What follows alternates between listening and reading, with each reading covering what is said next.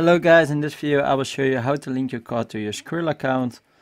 So first here is the home page. We click on add. So here it is, add, and we currently have it on euro.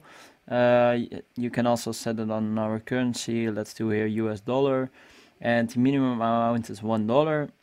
You can click on select payment at the bottom, and you have different payment methods.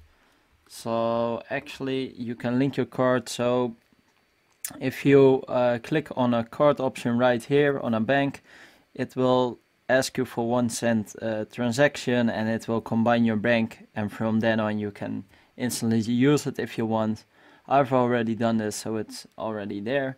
And you can also use for Skrill virtual card or prepaid card at the card, but I cannot show you because it's get dark. So thank you for watching.